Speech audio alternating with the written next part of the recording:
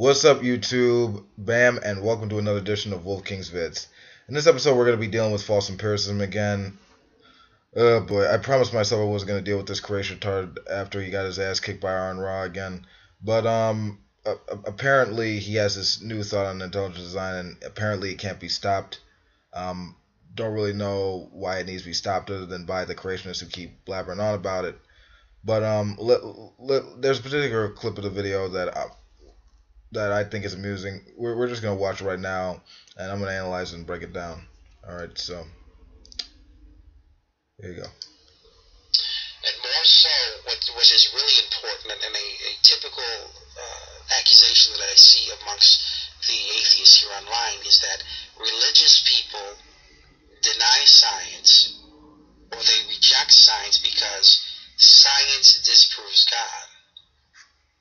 Now, when the population of the planet begin to hear arguments like intelligent design, regardless of whether or not the majority of scientists accept that, and when the population of the planet begin to realize that the information that's involved in computer programming, the DNA as a computer code, now it's a computer program, and all of these other observations that are observed inside of the cell that are extremely religious friendly, they are going to begin to realize that these accusations of science being in defiance of religious ideas and views are dead wrong.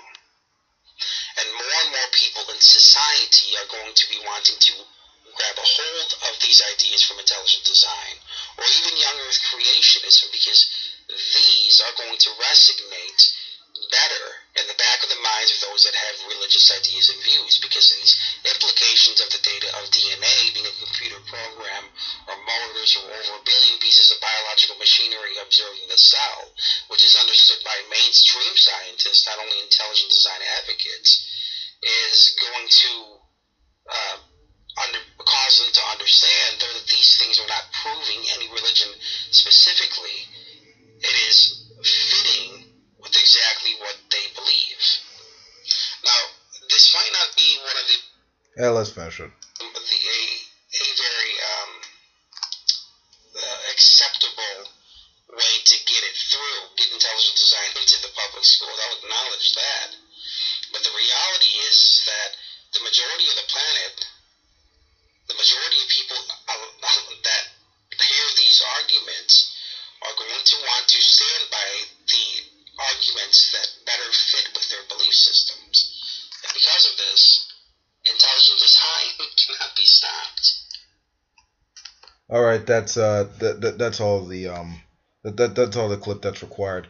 Okay, first off, his initial claim, atheists say that science disproves God, and that's not what atheists claim at all.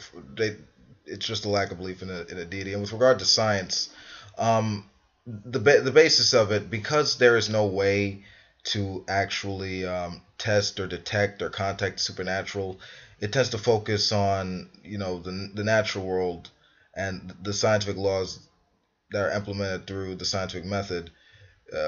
How phenomena is basically described by these scientific laws. Now they account for all the phenomena we see in the natural world. And the reason why that model of predictive power is followed is because of the beneficial aspects that it yields with regard to understanding the spontaneous order of the cosmos. There's no real reason to rule anything supernatural into the equation. And with regard to your comment about intelligent design having aspects of science being religious friendly, because you can intuitively assume that that DNA is literally a computer program or a language or something like that. You're taking high school, you're basically taking high school analogies and perverting them by saying that DNA is literally a computer program or a language produced by some supernatural designer. First of all, that's an intuitive assumption borrowed from Paley's watchmaker analogy. It's nothing. Intelligent design is really nothing more than creationism in a lab coat. You can't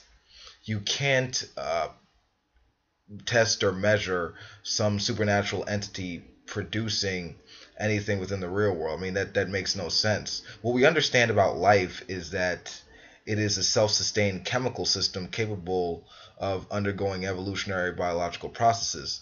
Literally every cell is a triumph of natural selection, and we're made of trillions of cells, sort of like a little universe reflecting the larger universe composed of an infinite amount of atoms.